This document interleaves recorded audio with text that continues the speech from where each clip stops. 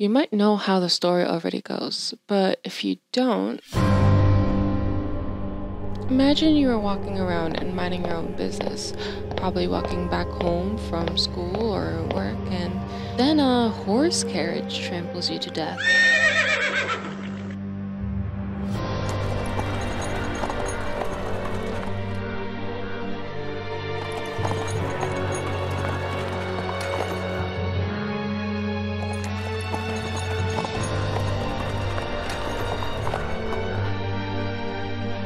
The next thing you know, you feel trapped in an enclosed space, like a coffin. You hear someone shaking the coffin. Your eyes meet with a cat raccoon thing.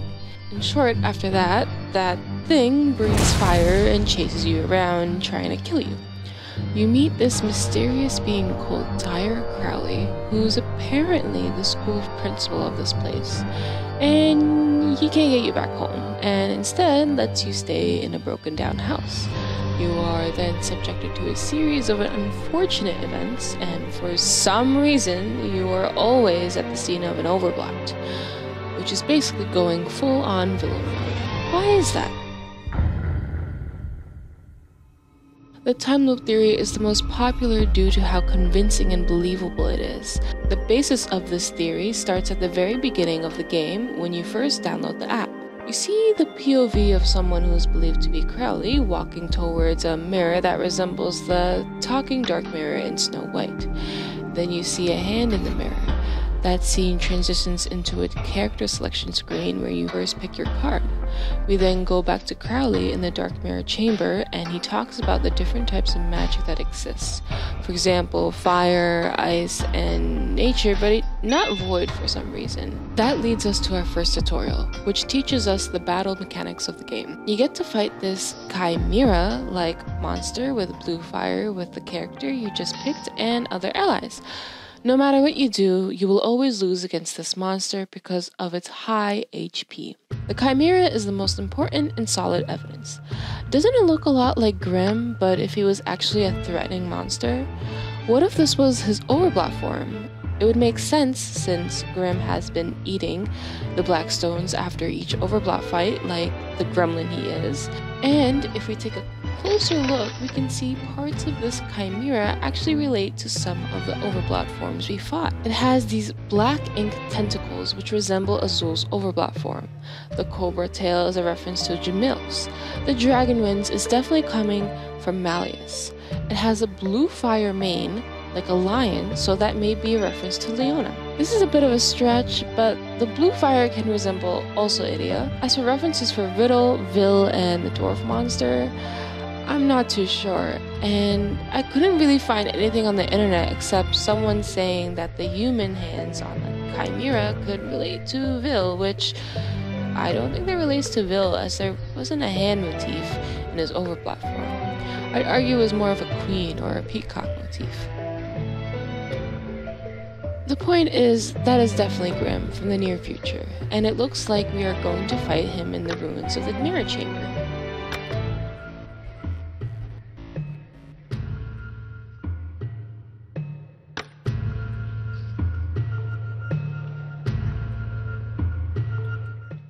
Go back to the scene with Crowley again, and he says the following words that you might want to remember for later on. 私に、彼らに、君に、残された時間は少ない。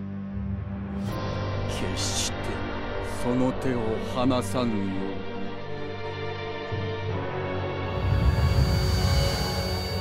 That's where the game begins. Was Crowley telling us to go back in time to save the world from overblot Grimm? Side note, that is definitely Crowley's voice actor. We could just say that there are two different characters and it's just Crowley's VA doing narration, but that seems inconsistent to me. Also, for those that doubt it is Crowley's VA, here's a voice comparison. 険しく辛い食の道。その頂にたどり着く過程で降りかかる幾多の困難。彼らに、君に、残された時間は少ない。絶望か、喜びか。はい、というわけで、マスターシェフに参加する皆さん、準備はよろしいですか? Us going back in time would make sense if that's the case. We can consider that whenever Overblot Grimm defeated the cast, it would reset the time loop. Do you think Crowley knows about the timeline? I mean, he did say those words to us. Or perhaps he was talking to the Dark Mirror to bring us here and swore it to secrecy. Would that make him the mastermind? Or were those the last words of Crowley from a previous timeline before the world ended? Let's go on the assumption that Crowley does know he sent us back in time. This would make his little silly moments actually on purpose. Oh!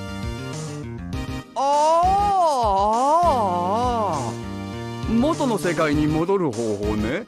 あはは、嫌ですね。ちゃんと探していますとも。He's the mastermind behind it all and is inducing the overblots. まさか誰かが人為的にオーバーブロットを誘発させている。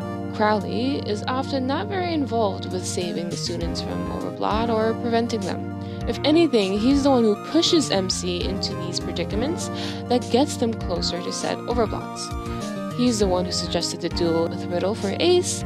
He's the one who demanded you to help investigate the mysterious accidents that Leona and Ruggie were causing. He's also the one who gave us a phone over winter vacation and then proceeded to ignore us in book 4. P という音の後にメッセージを。気が向いたら折り返します。私優しいので。He's the one who forced us to have the dance training camp in Ramshackle so we could be closer to Vil. Like, it's hard not to see him being the mastermind behind all this.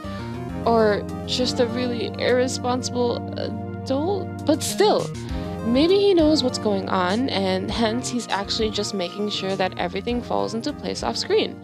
And also, of course, explains why he is not looking for a way back home for us. The way we met Grimm and Crowley has all types of mystery around it. How could Grimm get past the magical barrier that Crowley worked hard in upping the security for? He's either low-key powerful, or Crowley is the one who let him in. Or Crowley infiltrated or has connections to Styx and got one of the frozen phantom boxes, or it got onto campus grounds in another way right before the entrance ceremony. But I highly doubt that, since Styx is known for its security. Hold on, let's think about this more. Maybe Crowley does have connections to Styx, and these connections can go back to like 100 years ago when Styx was just new. Because Crowley, despite the game not outright saying it, has Fae-like features, and Faes can live for a very long time. It would make sense on how he got away with not getting fired as a headmaster after so many students overblotted. I mean, he did end up going to the court in book 6, and then Idia's parents, the head of Styx, ended up letting him go with no punishment due to lack of evidence, and on the condition he lets Idia and Ortho continue being students. As parents, why didn't Idia's father and mother demand for a new headmaster after having 5 students overblot? Did they just arrest him for show, just like to keep people off their back? This theory also opens up to the possibilities that Crowley could have access to the Lethe River of Styx system that erases people's memory. Who could say he didn't use it on Grimm? After all, he doesn't remember anything about his past or where he came from. If this was the case, he could have had access to the VR system otherwise called the Lachesis system. A quick Greek mythology fact: Lachesis is the name of one of the 3 fates that determines someone's fate and lifespan via the thread of life.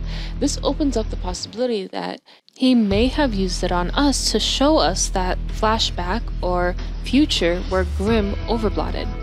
Also, it wouldn't be too far-fetched to say that Grimm was an experiment made a long time ago by one of Idia's ancestors. Hard to ignore the blue flames coming out of his ears, and it oddly resembles the Shroud families. その線で術の解析を試みたけど、かなり複雑な魔法が重ね掛けされてて、全体像がつかめない。スティークスの保有するスーパーコンピューターの処理能力をもってしても、解析し終わるまでに100年かかりそうだよ。重ねてある魔法の浅めの階層を覗いてみて分かったのは、かなり古い魔術だってこと。古いってどれくらい？1000年前の原始魔法クラス。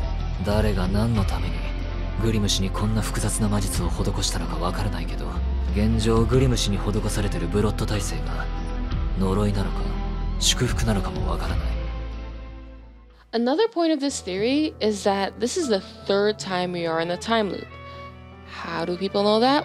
Well, if we take a look at the emblem of NRC, it has 3 keys.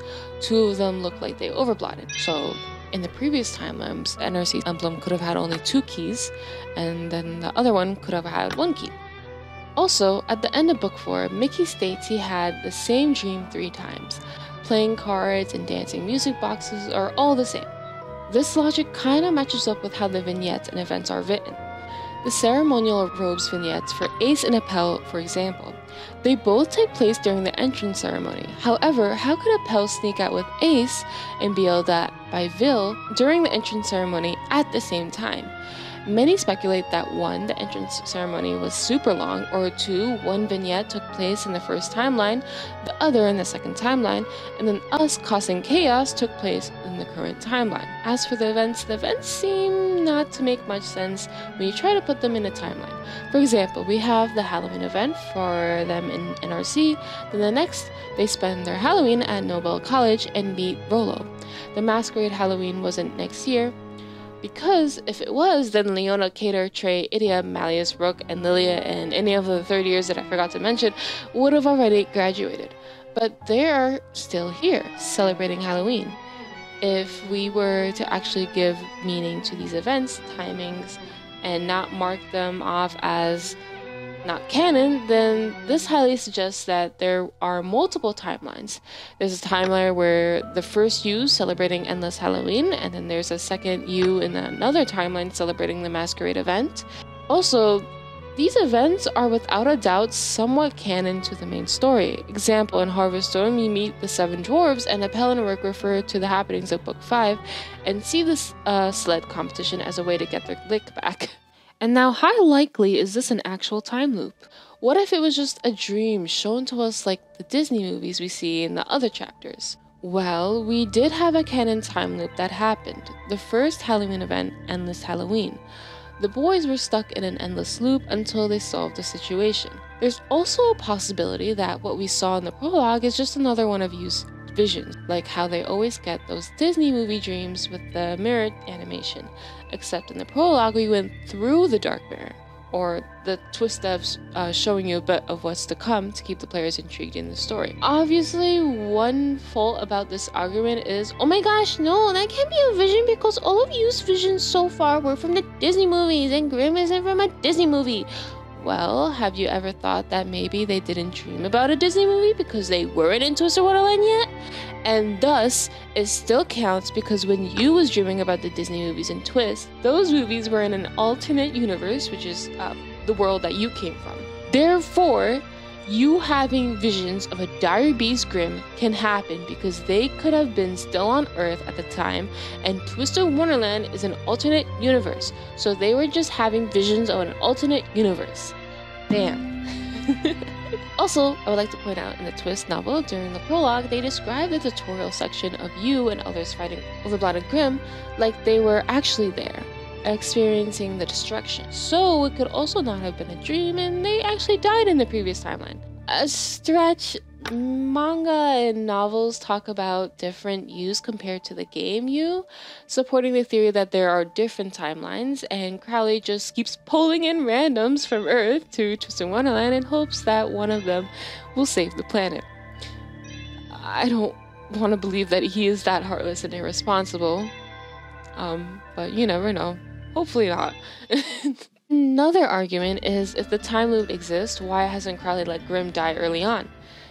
I mean, it will save the world, even though it's really Grimm. Is it because when time resets he doesn't remember that Grimm is a threat? And what about the other people besides Crowley who saw him interacting with Blot that could lead to bad news? I mean, Leona brought it up as a question, but then promptly dropped it, seeing that Grimm wasn't a major threat. どうかしたんすか? 別に。なんでもねえよ。Idia ran some experiments on Grimm and saw potential in the threat, but also decided to let him go. And Malleus and Lilia, 2 beings that are the most powerful in the entire student body of NRC, were totally oblivious to what Grimm was doing and not sensing any danger from him. The only one who really did anything was Ambrose when he called the 6 pest control to come in and get him. 黎明の国政府を介して匿名での通報。逆探知対策バッチリなところが怪しさ満載。Who knows about the time loop? Crowley? Yes. But there's a possibility it's a no. He could have had no memory of these loops, but he's too mysterious to not know either. So, yeah. Leona? Yes. Despite being a little brat, this little smart kitty knows and is very observant about his surroundings. If we remember about what happened in book 6, he was able to notice something's off in the VR experiment very quickly. He also makes a comment about Grimm eating the stones, and then promptly traps the subject in book 3. Some have interpreted that he knows, but he actually can't say anything because he's blinded by the time loop. But I think he's just a smart cookie. This is also a bit of a stretch, but looking at Malleus in the official art with him in the coffins while everyone else is looking away or is in their coffin, Idia is doing this too. Him and Leona are looking at Malleus. So he could possibly also know, or it's perhaps he will play a big role in Malleus's book and overplot, like how the others have. Silver. Yeah, in the dorm trailers, he mentions knowing us somewhere from before, meaning he either remembers you from a previous timeline where they failed, or had the visions of future you. 不思議だ。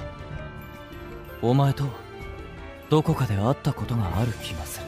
Silver does seem to have the ability to travel to different alternate universes, or dreams, as he did visit Mickey in book 6, so this possibility is not too far off.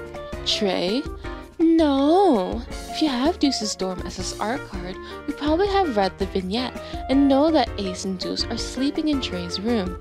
There is a letter in Deuce's groovy art that was in Trey's room.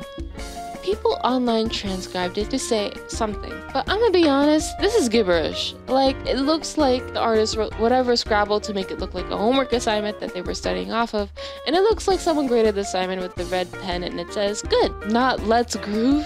Sorry folks, I'm debugging and calling this a false theory. Trey does not know a thing in the world. For a more detailed explanation on this theory, definitely go check out Princess Macaroon's YouTube channel. They have a couple videos on Ace. There are two people in Hearts View that represent the suit of hearts in a deck of cards, Riddle and Ace. Doesn't that repetition seem odd? What if one of them is a wild card? The Joker, I dare say. He is the only character from Hearts Blue whose surname doesn't represent his card. We have Deuce Spade, Trey Clover, Cater Diamond, but not Ace Heart. Instead, he's named Trappola. In addition, Trappola is an old trick-taking card game played in Central Europe. This game is also called Trapluka, Bolka, and Hunterspiel, and it is played with a special set of Italian suited cards. It can be played with 2 or 4 players, and the goal of the game is to get people to discard their best cards for worse ones, for the round, which they call tricks for some reason. This was really hard to wrap my head around, so please Google how the game is actually played, because it was very hard for me to understand what was going on. I've never played a trick-taking card game except like Old Maid. So this seems like Old Maid, but with extra steps to me. But anyways, one important thing to take away from this game is that its special set of Italian suited cards has a different ranking system, where the ace is higher in rank above the king, making it the most powerful card. In Alice Through the Looking Glass, the Jack of Hearts, who has a heart on his right eye, ends up portraying the Queen of Hearts trying to kill her. In the twist opening, we find a lot of foreshadowing of future events. We can see a bit of Azul's overblot, for example. In this opening, Ace appears alone along with Deuce, besides all the characters who are dorm leaders, making a distinction of him and Deuce being important characters who might have a bigger role to play. Also, at the beginning, he appears alone in a set of stairs, while the rest of Hearts Blue is playing together, separating him from the group. He was the first trigger to setting off all of the events of Overblot by coming into our house in book 1 and provoking Grimm to the point of setting off chaotic chain events.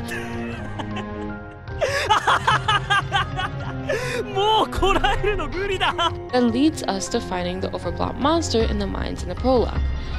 He tends to have extra consideration for you compared to the other characters as well.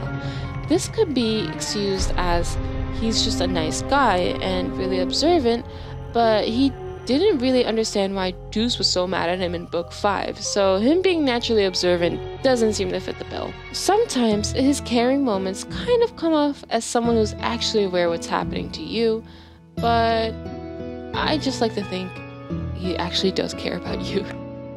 デュース、監督生が調子悪そうだし、挨拶したら帰ろうぜ。It fills my my delusional Yume heart, okay? Everyone is dead. Ooh. In order to get to the Twister Wonderland world, you have to be trampled to death by a horse carriage in your original world.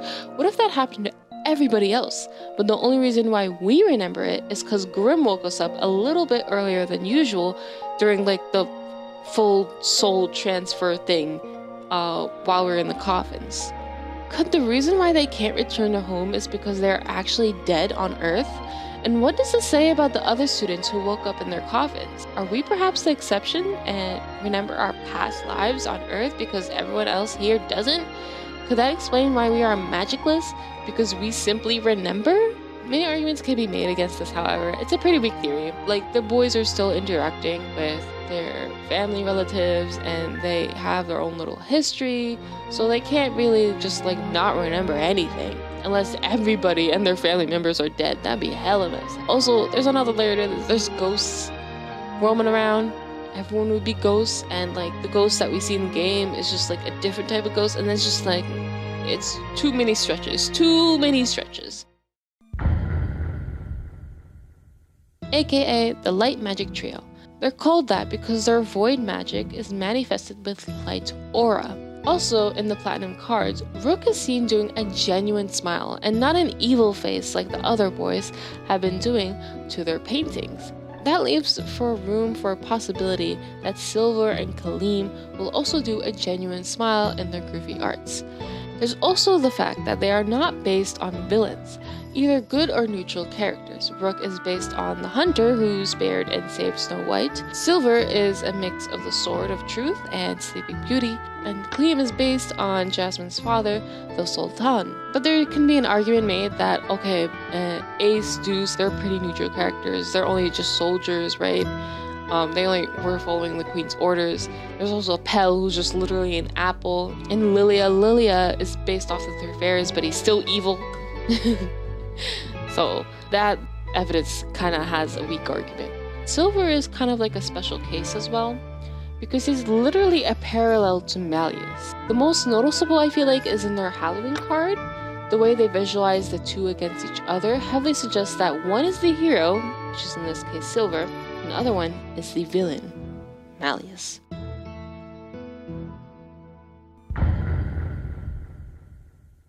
If you don't know what Epic Mickey is, it's another game made by Junction Point Studios. The game starts out in Mickey's bedroom and he enters the magic mirror, finds a mini model of the forgotten creations living in a city created by some wizard. He then spills magic ink over it, accidentally creates a monster called the Shadow Blot, and now that monster haunts the world. And you spent most of the game trying to save the inhabitants of Wasteland, the name of the alternate world that Mickey spilled magic paint all over. It's hard not to ignore the similarities in terms of plot.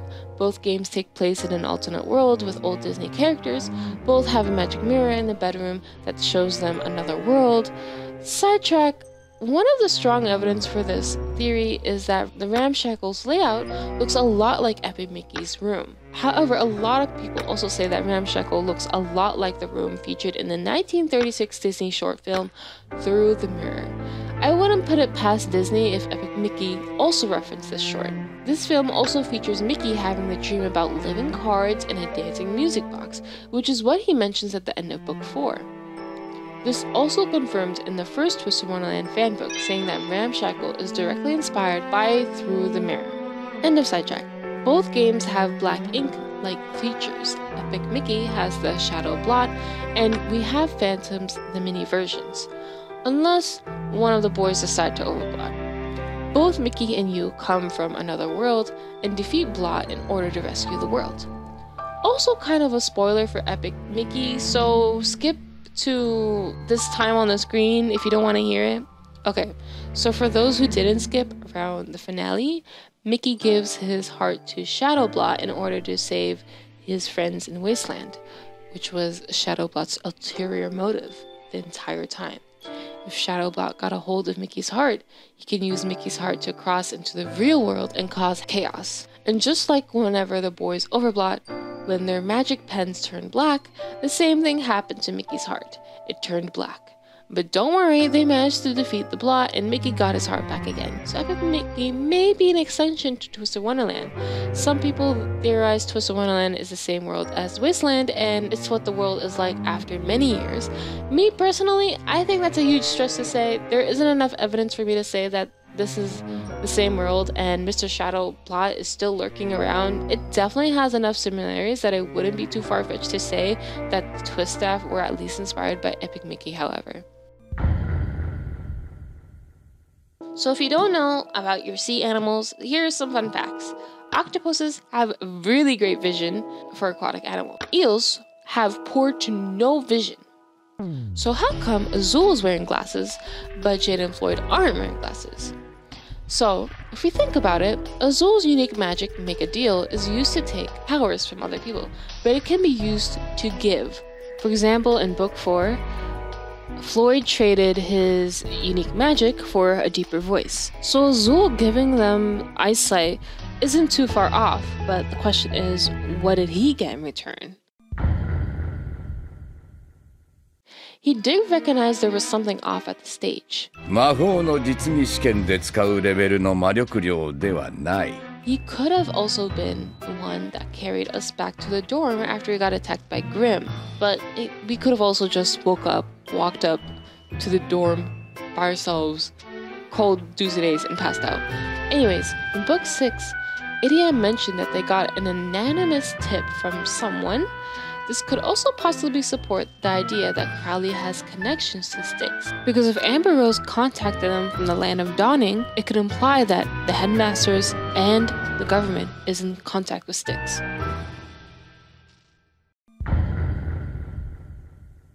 In Book 2, Ruggie was the one who used a large amount of magic like Riddle did with the help of a potion from Azul.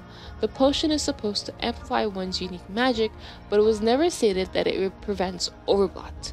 Right after Ruggie used the stampede, he was a little crazy.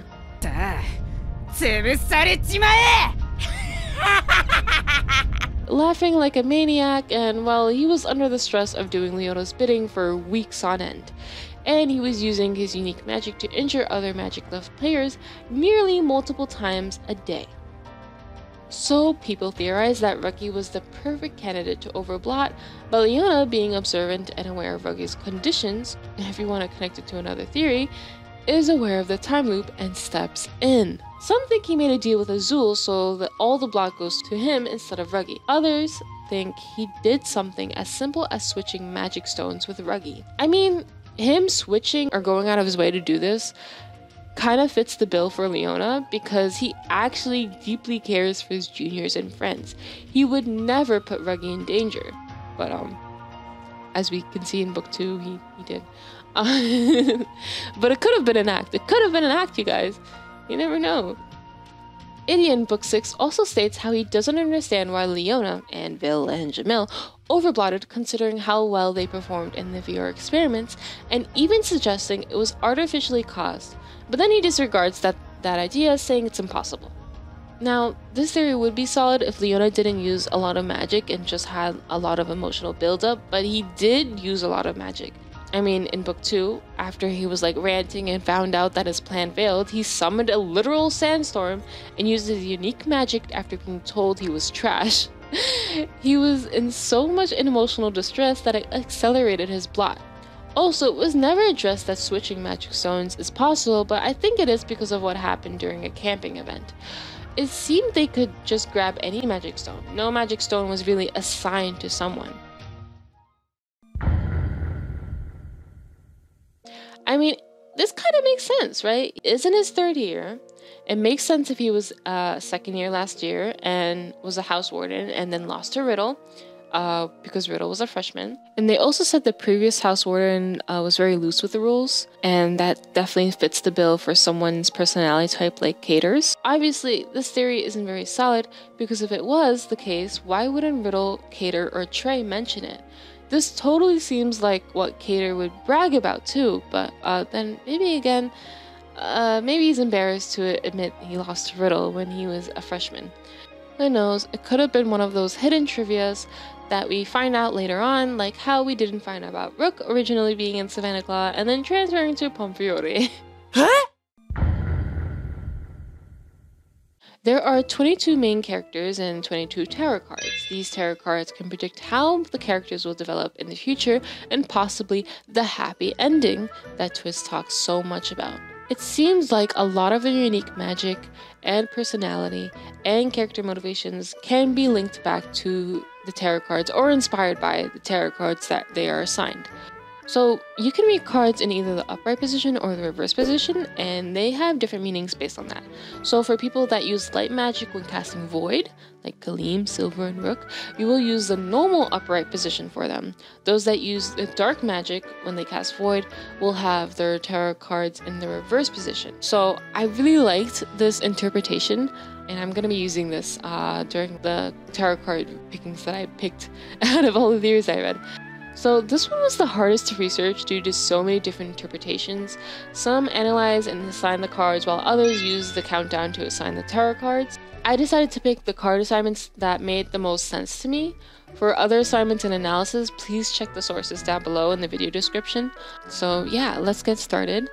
Okay, so the very first one is the Fool, and I am assigning this to Ace Trappola. So the Fool is a freedom card. It shows a traveler traveling wherever his thoughts take him. However, there is no road ahead, and the dog is trying to tell the Fool this, but it doesn't seem to notice, so it will die.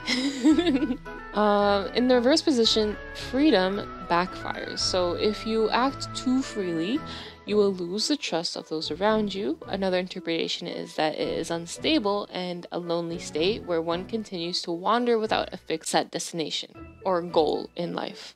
So also, this is kind of one of the most important cards in the deck besides the world, and that kind of fits Ace because he's the first guy we meet and his unique magic hasn't been revealed yet. It makes me feel like he'll play a bigger role for the future. Now, in terms of being freedom backfiring and losing the trust in those around you, I feel like that has happened in book 1 where he ate Riddle's tart and now Riddle doesn't really trust him. There's also, you know, this is going back to the Traitor Theory again, when really, oh my god, him not being able to like lose trust or acting too freely and losing trust and betraying others kind of really fits the bill for the Traitor Theory again. Also, the Fool has the same type of authority like the Joker in the deck of cards, interpreted as a trickster like the Joker, or someone that might betray you. Traitor Theory, Traitor Theory. I really don't want the Traitor Theory to be real, you guys. But no joke, Ace has always been a trickster, and his brother is a magician. It's hard not to look at him as anything else but a prankster. And also, in the reverse position, the Fool is viewed as someone who is naive and a risk taker, very reckless, and someone who holds. Again, going back to the Ace Traitor Theory, Ace could be hiding his true potential. The Magician is Azul Ashengrotto. So the Magician is a creativity card.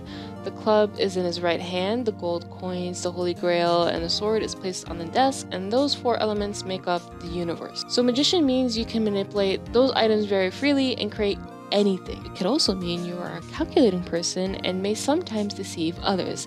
And does that not sound like Azul to you? In reverse position, being aware of your creativity and your own imagination is negative for you, meaning you may have a vague sense of purpose, lack of confidence in your abilities in executing your creative ideas, or you may have ulterior motives for something very evil. Azul is creative for sure when it comes to making money. This is shown many times throughout the story, vignettes, and events, especially when it comes to his little monster lounge. Azul is very much a calculating person as well. He always has a plan, and this was heavily shown in book 4. He successfully deceived Jamil to lower his guard and show his true potential with the plan of taking care of all of Jamil's duties and just getting him his guard down. Ulterior motives, that is Azul and the Octagonal in a nutshell. When you look at them, they're basically a mafia gang. There's like no other way to look at it. Now, the lack of confidence in your abilities part, in book 3, this was addressed a lot.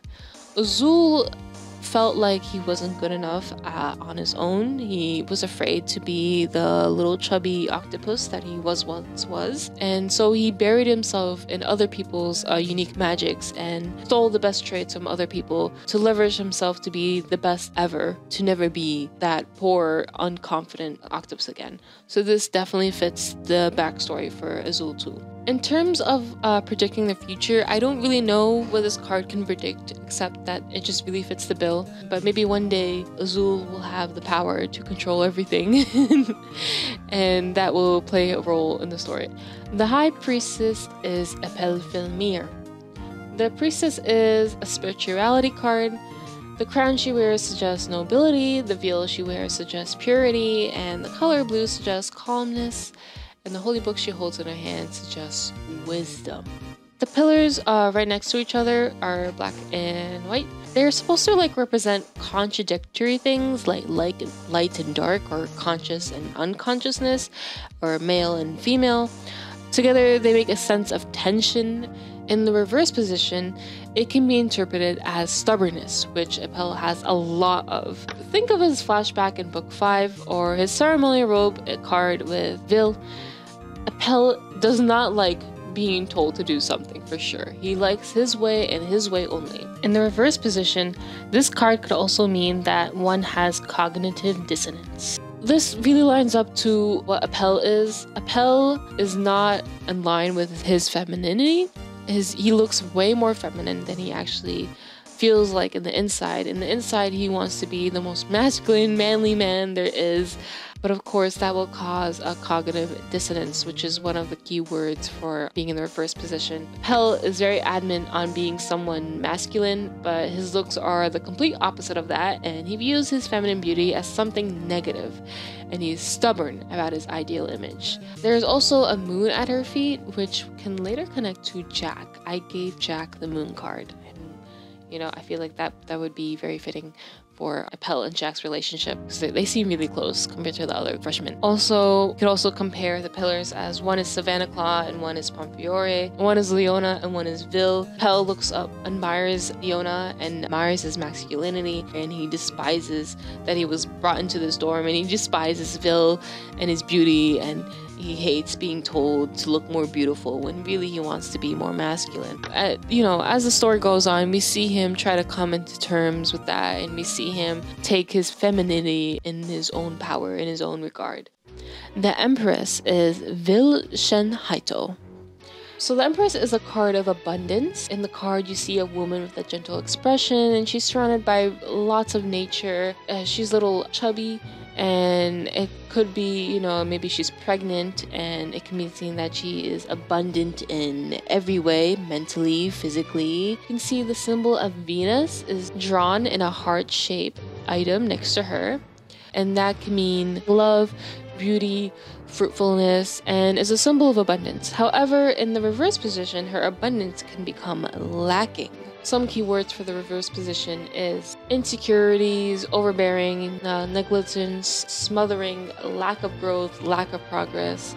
And then, of course, in the upright position, define feminine, sensuality, fertility, nurturing, creativity, beauty, abundance, and nature. Both positions can really apply to Vil. For example, in book 5, Vil turned a scene down because he didn't want to be a typecast.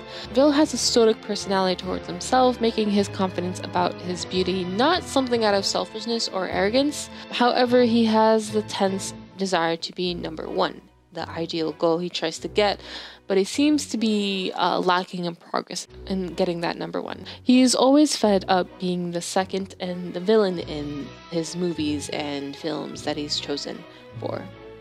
Also in Japanese, Vil tends to use feminine pronouns compared to the other boys, which fits into his femininity of the Empress. The Emperor is Leona Kingscholar, and it's a social card. Right position, It is stability, structure, protection, authority, control, practicality, focus, and discipline. In the reverse position, it stands for a tyrant, demurring, rigid, stubborn, lack of discipline, recklessness. As you can see in the card, it has a king from some country who overcame various hardships and achieved his position because he was recognized by those around him. In the reverse position, it is interpreted the way that you behave as an emperor will be negative, meaning you could be a tyrant. They may treat someone unfairly or take advantage of the citizens to act selfishly and put people at risk. This sounds a lot like what Leona did in book 2, right? And what Scar did. They may treat people unfairly, take advantage of their position for their own ulterior motives, or put their citizens at risk due to their actions. With this meaning, we can interpret Leona as the emperor, of course, but also the unfortunate citizen. So, starting with the most obvious, Leona is the housewarden of Savannah Cloud, ruling over the rest of the dorm students, making his position similar to that of an emperor. Leona's behavior in book 2, he orders Ruggie to injure other students from other dorms, putting those students at risk, and even Ruggie as well, since he was using unique magic multiple times in a short time span. If you don't believe that put Ruggie in danger, well, think about that one time he literally grabbed Ruggie and used his unique magic on him, literally trying to make Ruggie turn into dust. He also puts Savannah Cloud's reputation at risk because when people found out about his plan, and he overblotted it, and then Carly came in and he's like, hey man, you can't participate.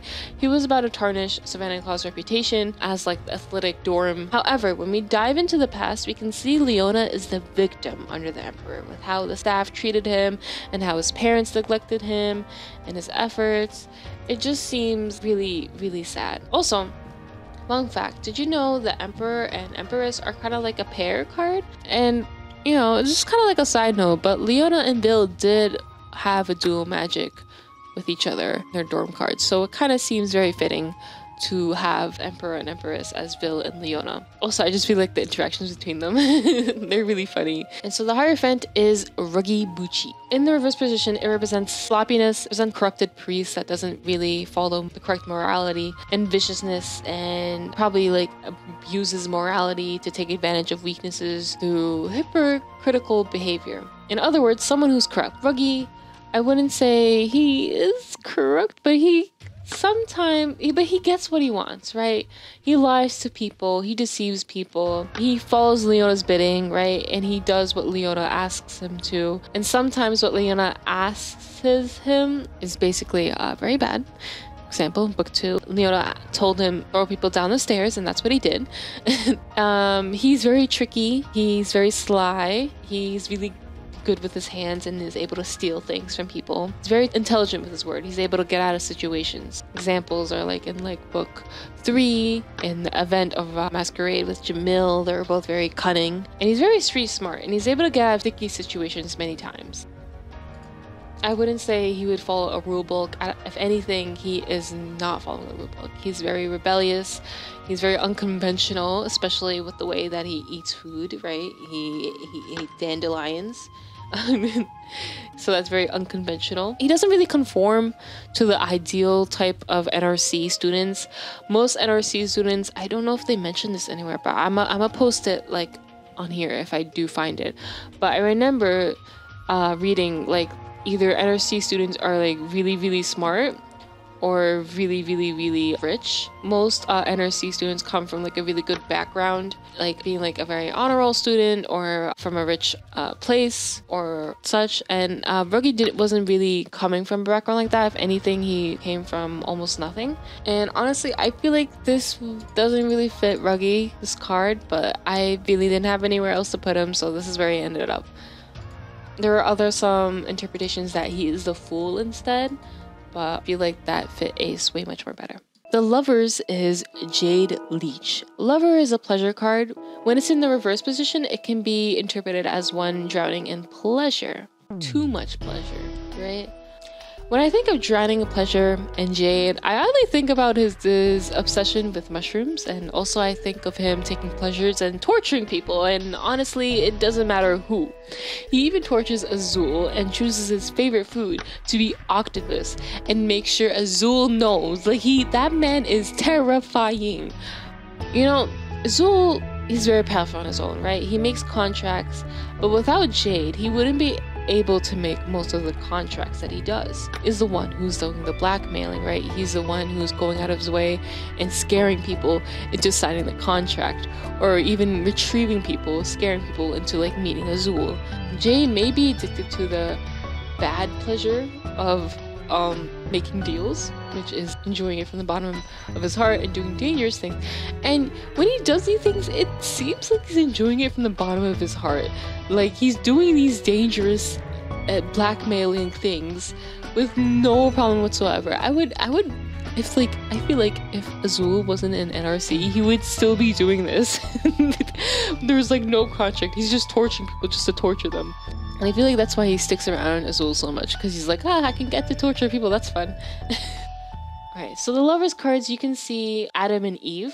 They're just standing there, and there's a tree behind them, and the woman has a snake coiled around her, and it bears a red fruit. This kind of fits Jade as a card, because like, look at this card. It feels very nice at the first glance, right? Kind of like Jade. He seems like the nicer version of Floyd at a first glance, right? But when you get to know him, and when you get to see the little tiny details, you realize that he might be even worse than Floyd.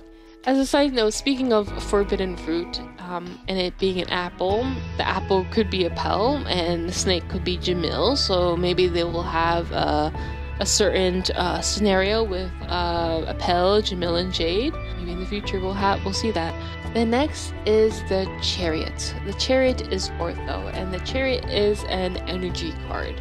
So in this card you see a young man who's probably looking straight ahead at his destination and is riding a chariot pulled by a black and white sphinx.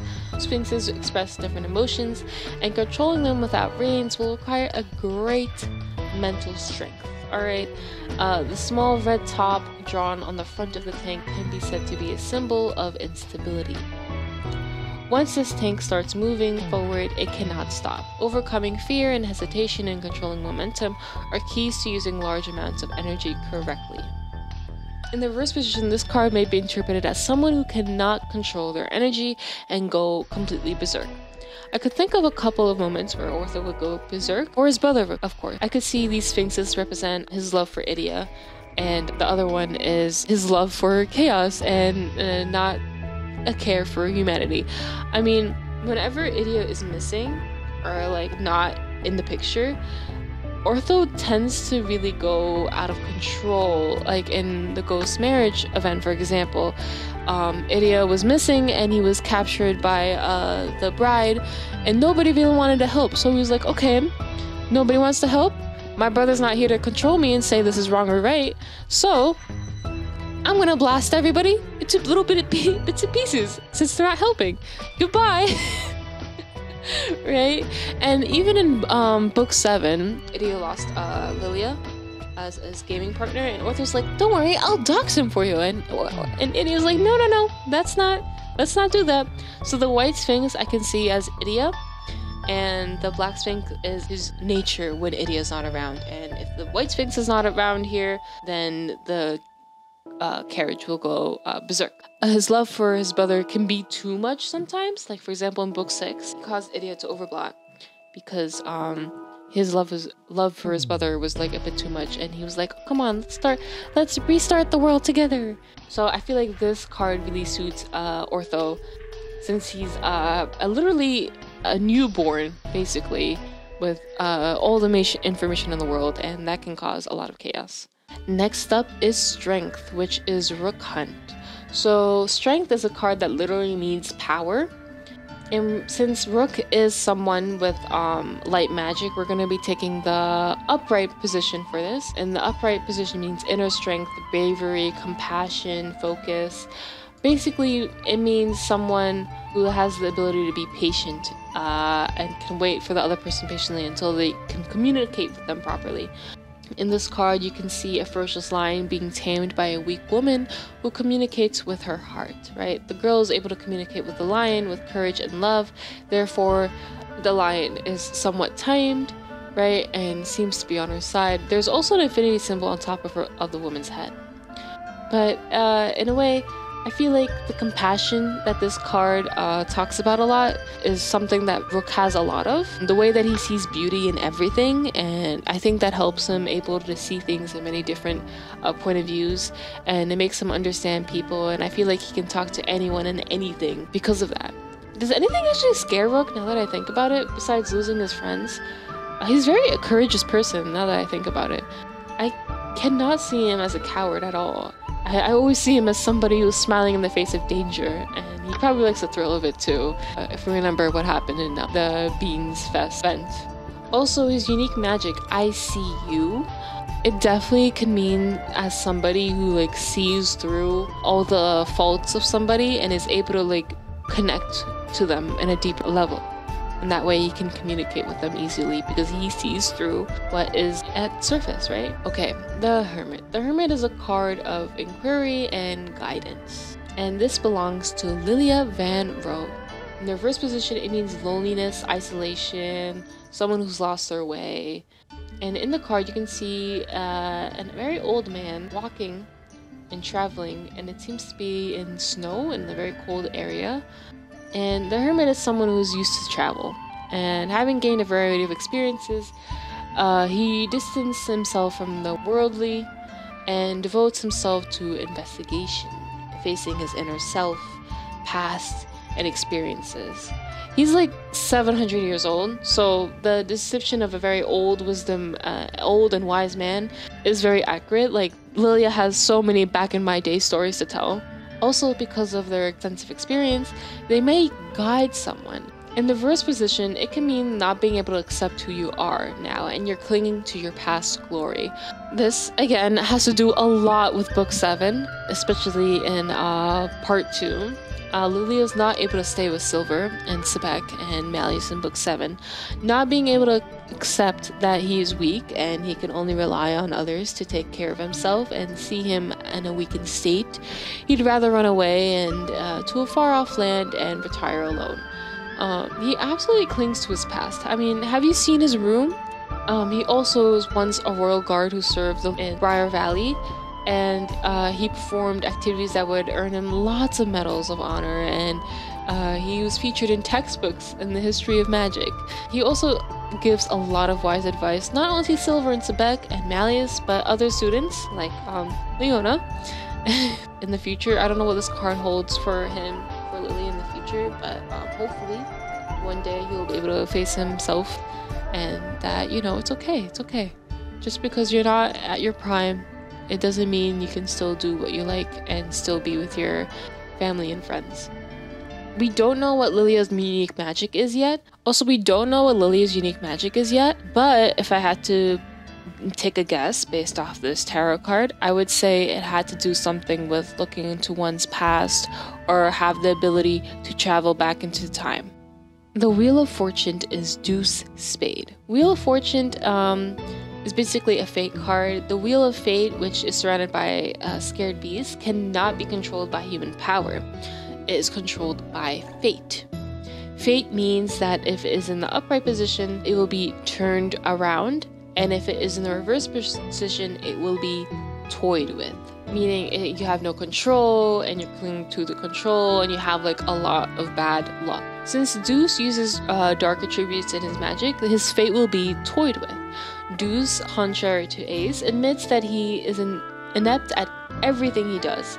It seems that he was acting mischievous before enrolling at NRC because he couldn't get results like other people, even if he tried as hard as others. The only good thing about him is his physique, right? He's very good at gym class and fight class. And we also know that Deuce was a bit of a delinquent for enrolling at NRC. He was never an honor roll student because he couldn't get results like other people, so you know, he's like, okay, why try? If I couldn't be good as somebody else, why try? So in the reverse position, the Wheel of Fortune also has the meaning of spinning around in vain and wasting effort. So I feel that applies a lot to Deuce's history and his what he feels about himself in his past. His unique magic, Bet the Limit, is something that you can use in poker as well. So it could really relate to the Wheel of Fortune in a way because luck is required to bet the limit. Also, Deuce is like one of the main characters that hangs around a lot with MC, so his fate is to be destined for something more later on in the story, which is pretty cool. Now, Justice is silver. So Justice is a balanced card, and we're going to be interpreting this in the upright position because he does use light attribute magic whenever he casts his void. Yeah, so basically we see a king here, and he has a sword in one hand and the scales on the other hand, and he will judge those who have done wrong without mercy with the sword he holds in his right hand. So the upright and reserved positions are interpreted depending on whether or not your emotions are involved when it comes to making these decisions. And if you're in the right position, you'll be able to have a sense of calm, righteousness, and no emotion.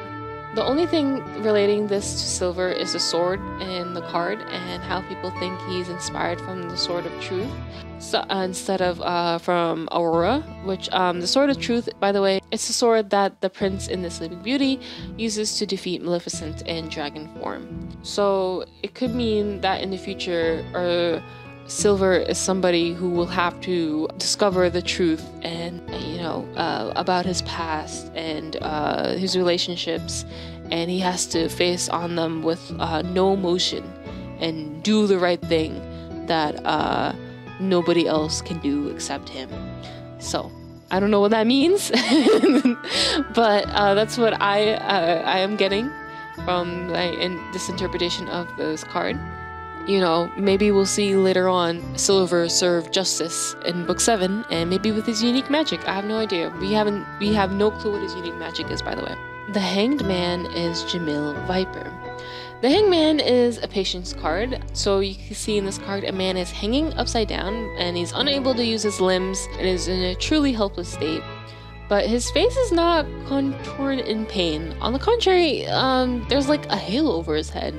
Looks like he's enjoying it. I don't know.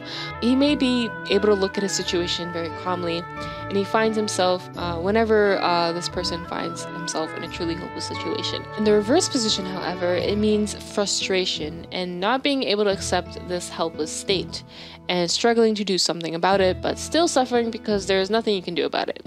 This relates exactly to how he is shackled to Kalim in almost every aspect of his life. His family relations, his friendships, his career, his literal freedom and accomplishments all revolve around Kalim.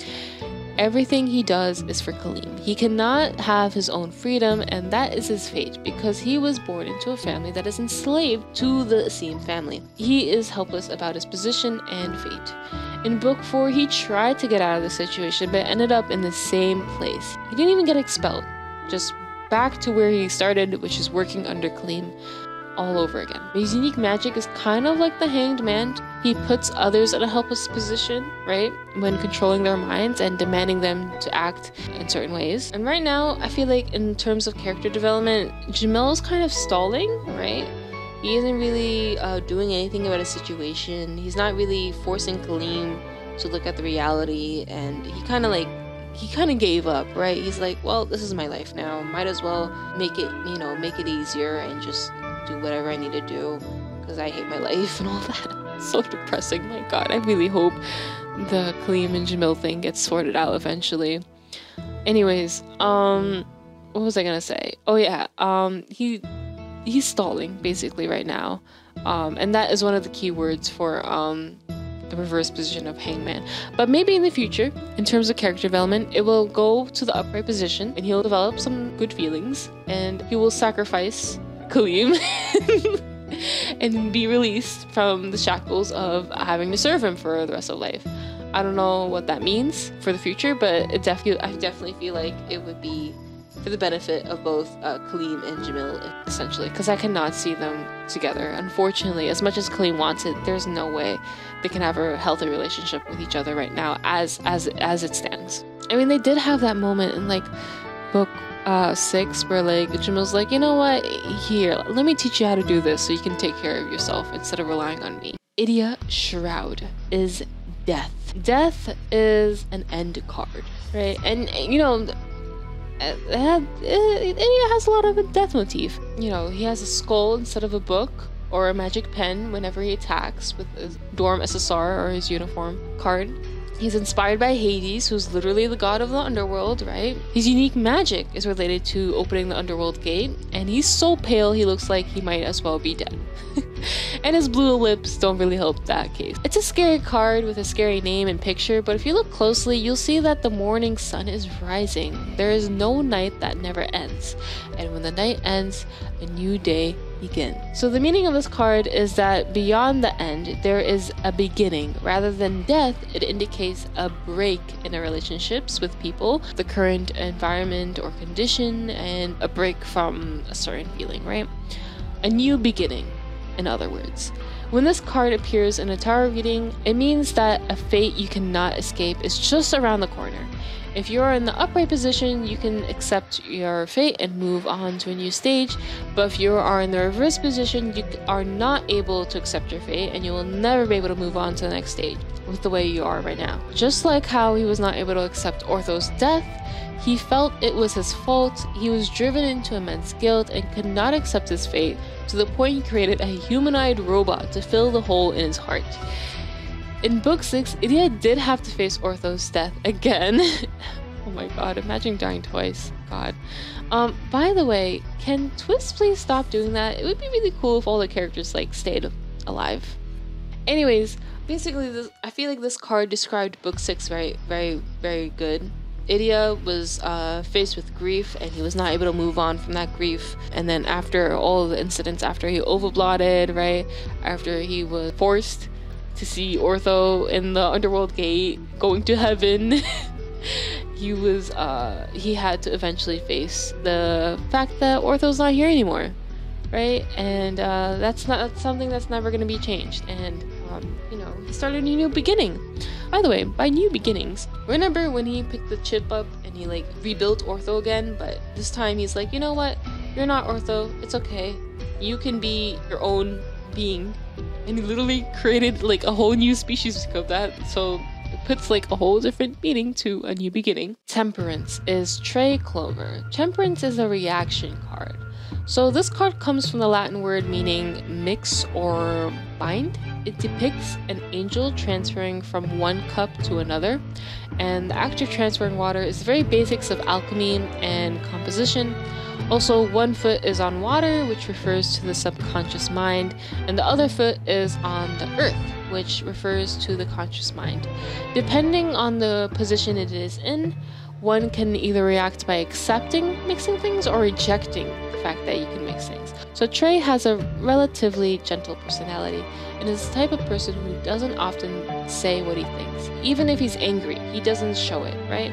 He smiles despite being really pissed. Like, you can think of a very recent event, the Zoom event with Deuce. He was smiling at Deuce even though he was hella pissed at him. The only time he ever refused anything was actually in book 1. He was unable to accept the fact that he had to tell Riddle that what he was doing was wrong. He was unable to say, Riddle, you need to stop beheading people. It is wrong. It is not right. You are in the wrong. He refused to look at the reality of what Riddle was doing to Heartseblue. And until he was able to accept that and face Riddle head on when he overblotted, that's when he was able to accept Riddle for who he is and accept his past and accept that leaving Riddle alone was not his fault, right? He was just a child. What he did and what Riddle faced and what Trey faced and what Chenya faced was all due to the trauma that Riddle's mom inflicted upon them. Another perspective you can take a look at this card is you can see Trey as the angel that controls the reaction itself. In book 1 a lot, and other, honestly, in so many other vignettes and events and such. He kind of is the person that resolves a lot of disputes and controls the reactions between Ace, who stole the tart, and Riddle, the owner of the tart. He quietly worked with Ace to create like another tart to give to Riddle so Riddle could forgive him. Obviously that backfired, but he's the one who made that plan, right? He also quietly worries about Cater, who doesn't really open up to anyone else and keeps his feelings to himself. He's doing his job as the dad of the dorm. He manages and helps controls the situations between extreme characters and personalities and hard to do. You know, and also kind of a stretch, but like the angel is kind of doing alchemy here, and he is part of the alchemy club, so I feel like that is like another connection to Trey. The devil is Floyd Leach. So the devil is a temptation card. Honestly, at first, a lot of people usually like switch the interpretations. Either Floyd is the lovers or the devil card, and we could definitely see Floyd as someone who is the lover cards because he often really surrenders to pleasure a lot, right? He just does what his mood does, or whatever his mood tells him to do, right? If he's happy, he'll do it. If he's sad, he won't do it anymore. He always seems to be seeking pleasure.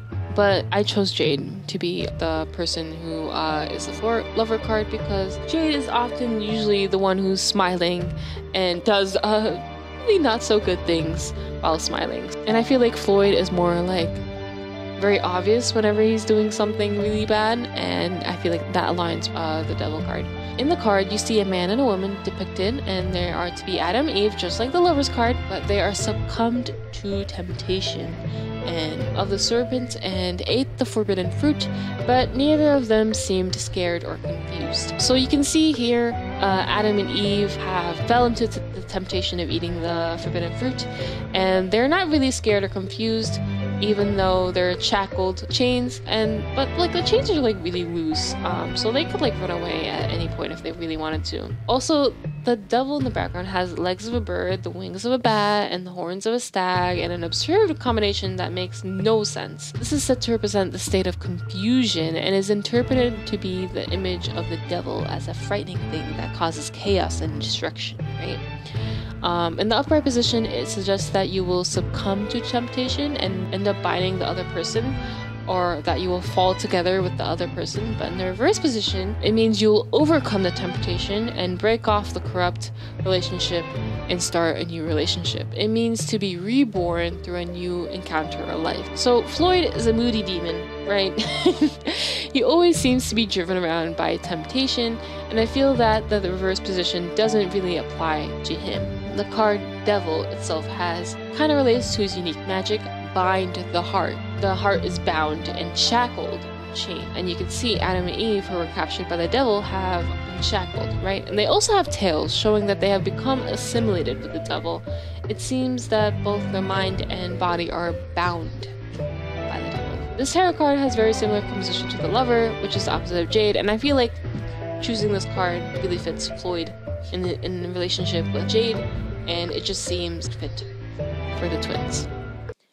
The Tower is Sebek Sigil. Tower is a destruction card, and it depicts the tower that has been built up until now has been destroyed by lightning. Two people are being thrown out. One is like a person with a crown, and the other one seems like a regular person. This means that what you have been built up until now suddenly collapses due to a sudden accident. However, one of them continues to wear the crown even though it is falling. It also means that even if your accomplishments you've achieved crumbled, your power will remain the same. So, I'm sure if you noticed, it's lightning. At least this is the only card in the major arcana that features thunder. The origin of Sebek is said to be thunder, that Maleficent manipulates. Also, the groovy card that he has is thunder, so I think that evidence is pretty strong, and he talks like thunder. He's very loud. By the way, the upright position for this card isn't really positive in terms of interpretation, so the position determines how fast everything falls, and then in the upright position, everything falls apart with a single blow, like immediately.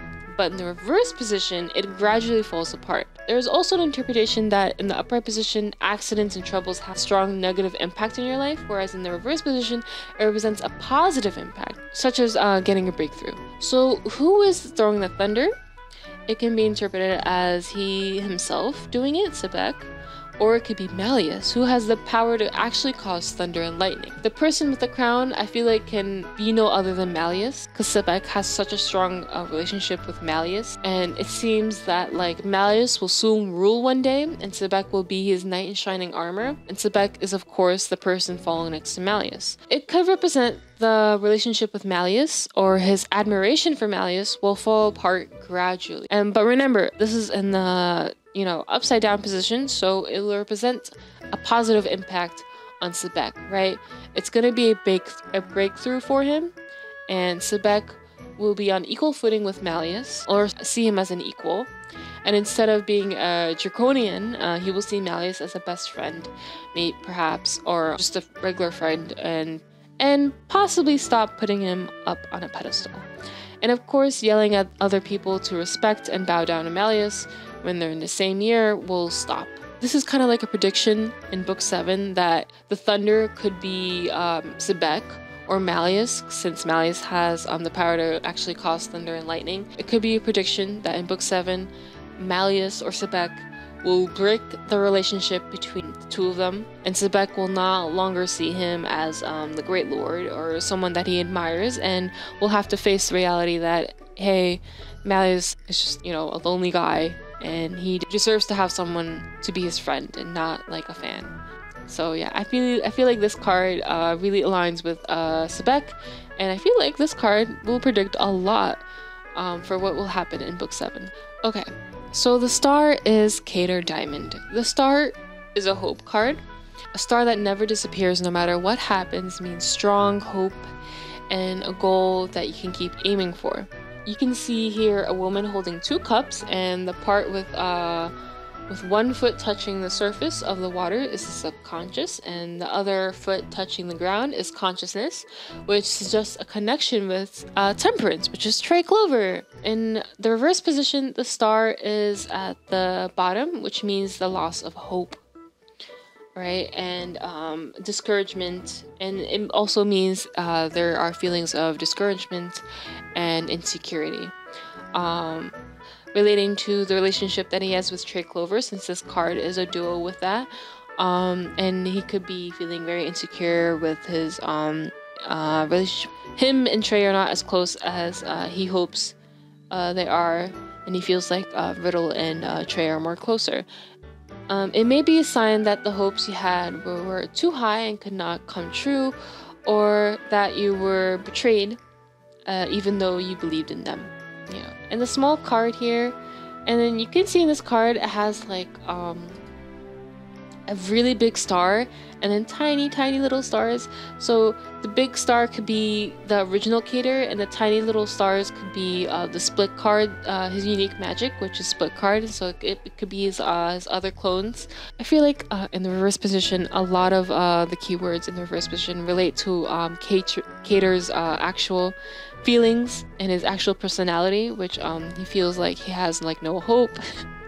He's very depressed, right? He's disappointed in himself, and such. He's really disappointed that he can't have like a lot of friends and such. So yeah, disappointment can lead to feelings of helplessness and pessimism about his future. And Cater, who continues to be stubbornly not like open up to other people, may have such feeling. The moon. The moon is Jack Howell. It is an ambiguous card, so under the dark light of the moon, everything appears as vague and vague outlines. The lines between the right and wrong, reality and fantasy, imply ambiguous states. So the waxing and waning of the moon is also a symbol of instability, and may represent indecision that has not completely given up on anxiety, doubt, and fear. So the moon is a card that has a better meaning when reversed than upright. So this is good for Jack Howell, okay? In the upright position, you can be completely immersed in illusions and are unable to face reality. But in the reverse position, slowly as the sun rises, the vague outlines become clearer, and you can begin to see reality. How Jack believed Leona and looked up to him, and then meeting him and realizing the reality of how Leona is actually a depressed little kitty. Specifically, it is an image of seeing through lies and true nature, exposing evil deeds, and bringing out things hidden in the shadows into light. There's also interpretation that it means that something that was vague becomes clearer, and that you're able to come into terms with reality. In Book 2, Jack uncovers the evil deeds of Leona and Ruggie by eavesdropping on them one day, and then he decides to work with the prefect with MC and the other boys, and to help uncover the truth, right? To help stop Leona and Ruggie from committing their evil deeds. The reason why I picked this card and not like Judgment or something like that, because I don't feel like Jack is a very kind of justice person, right? At the end of the day, he's not like he's not really like a good person per se. He seems to be like a gray neutral. Like he's not gonna step in. It's none of his business, right? If something bad happens in front of him, he's not gonna go out of his way to put a stop to it, right? It's just, you know, he's like, oh, well, it's none of my business, and he keeps on with his day. So I feel like this, I think he cares more about the truth. I really do. I really think he cares more about like the truth and being honest rather than doing what's right. And this card definitely depicts that. Next is the Sun, which is Kalim Alasim. The Sun is a happiness card, and what better person to pick for happiness is none other than Kalim himself. So the Sun is also a symbol of the cycle of life, which is guided by singling the beginning of the sunrise and illuminating the world. And also in the card we can see a child riding naked on a horse, and it evokes a kind of like a sense of innocence and at the same time a promise of safety. Despite his upbringing and being kidnapped before, he still seems to keep like this air of innocence around him. Like he still is very naive to the world, and like he truly believes that Jamil and him are friends and whatnot, despite Jamil saying no like a million times, right? In terms of safety, he as a character memorized well what is poison and what is not, and he's able to tell you like off the bat, especially like in book 5 you can see this. He's like, oh, that's poison right away, and like so nonchalant. Also, he's always protected by Jamil, so there's always a sense of safety surrounding him. Happiness, success, and optimism, vitality, joy, confidence, and truth. This is all what represents the Sun card. And Kalim does have happiness. He's always smiling. Success. He has everything he's always wanted. His family is very successful and very rich. Everything always worked out for him because he had Jamil playing, always like downplaying himself and always getting second place, so Kalim could have first place. And he had also a bunch of other servants helping him, right? Optimism. In book 4, he still let Jamil be around despite the betrayal. Like he's optimistic for Jamil, not betraying him again, right? And in terms of truth, Kalim, I'm gonna be honest, poor baby, that baby is not able to face the truth, right? The only time we got to see that was during book 5. And we got just a tiny little bit of character development where he had to face the truth of like, oh wow, Jamil was the one who was letting me win this entire time, and I never really earned anything on my own. And for the first time, I'm feeling feelings of frustration because I can't win first place, and with my own efforts. And so, you know, that's a good thing. That's a good thing, right? So hopefully in the near future, we get to see Kalim develop more and face the truth more often, and face the fact that a lot of who he is shackled to Jamil, just like how Jamil is shackled to Kalim. Next is Judgment. Judgment is Riddle Rosehearts. So the Judgment card stands for judgment, and Riddle is the most judgmental person in Twisted Wonderland in my opinion, so this card is very fitting to his personality. This card represents the last day of judgment. You can see, which is prophesized in many religions, you can see the dead people coming up from their coffins and rising up to the angel announcing today's the day of judgment, and the angel's announcing it with the trumpet. So judgment in the reverse position stands for like self-doubt. You have a strong inner critic, you're ignoring the call, etc., etc. So Riddle is very harsh on himself and others, almost projecting the feelings his mom had on him when he was little to himself and others. I think it wouldn't be a stretch to say that he self-doubts a lot if he has any real friends, especially with how he treated Trey and the others in book 1. I'm sure he doesn't feel that way anymore though, because he has developed a lot since book 1. He even faced his mother, and was able to say, hey, what you did was wrong. Obviously we don't know what came out of that conversation. It was never discussed. But it was just stated once in book 4 that he faced his mom. And that was it. So there's many interpretations for this in terms of position. But there's one interpretation, and it says that if the card is upright, it means you're going to heaven. Yay! And if it's upside down, you're going to hell. So Riddle might be going to hell. No. So this black and white difference of whether you're going to heaven or hell reminds me a lot of how Riddle treated people in book 1. So if you did not follow the rules, it's off with your head and you're going to hell. But if you did follow the rules, you get to go to heaven, right? Which in the case is not getting your head beheaded. I feel like this is how Riddle lived most of his life as well. His mother would punish him if he didn't follow the rules of being a studious good boy. And so he really, I really feel like he viewed his life as, oh, he's going to heaven or he's going to hell based on what he did and what he didn't do. And in the upright position for the judgment card, the keywords are reflection, reckoning, awakening. He was definitely reflecting on how his mother treated him and his upbringing and how he treats others around him. And I feel like he already had his awakening. It kind of like happened quietly, like off screen, but he definitely seems like someone who awakened from his lack of self-awareness and ignorance on the way that he treated others. And last but not least, the world is Malleus Draconia. The world is a completion card, right? The journey that started with number 0, the Fool, right? And it ends with number 23, the world. And you meet various people, such as the Priestess, the Empress, the Emperor, right? It's a journey. And you overcame many trials, such as the Wheel of Fate, the Justice, the Grim Reaper, right? And it was once destroyed by lightning that struck the tower. The world is both a destination and a starting point for a new journey. In this way, the fate forms a circle and continues to revolve, right?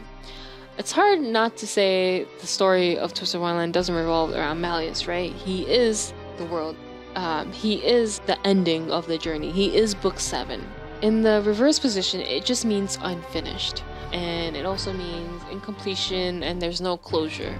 And I feel like Malleus, as a person, he doesn't have a lot of closure in terms of like Lilia, right? Lilia is leaving him and he did not say goodbye to him during the after party. He did not get any closure from Lilia that everything will be okay and he's not gonna ever see Lilia again. Sorry. We don't really know about his past, but we do know that his grandmother is the one in charge, and I don't think we ever met his mother yet, or his dad. I don't think they ever talked about them, so I don't think he ever got closure. And it can also be a sign of willpower too, this card, or lacking of planning, or as if something is supposed to be completed after a long journey, but it is abandoned midway through. So I feel like also Malleus is not gonna get Malleus won't be able to see us grow old because we're gonna leave him too. So like everything is leaving Malleus right now. A lot of his life, many people left his life, and he spent most of his life very lonely, as Leia stated in the part 2, the chapter. Just like how Malleus told us in book 7, part 1, and he described that he was very lonely growing up, and a lot of people left him. A lot of people left him, his mother and his father, and the staff are very scared of him.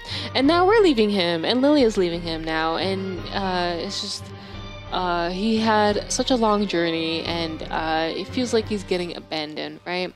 So let's think of the famous phrase here. お前たちはおとぎ話の主人公になる. Right? The world is the completion and the perfection that the fool obtained at the end of the journey. The world is the last card in the Tarot Major Arcana. If you interpret it that way, the world becomes a perfect ending card. This definitely fits Malleus in terms of the role that he plays in the story and the way that the feelings that he has. I wouldn't say his personality. I think the feelings of loneliness that Malleus has and he has to face. And hopefully, after book 7 is all said and done, the card will be upright and he will have a feeling of fulfillment, harmony, and completion. And completion for us too, right? Because the book will end. The main story will end there. Or overblots will end there. And we get to go home! Yay! Well, that's all the theories I found interesting. I limited it to my top 10 that I personally thought were like very convincing or believable, as I didn't want to add too long of a video. And this video is already too long, so and as I'm recording this, I realized the video is going to be long regardless, regardless whether I limit it to 10 or not.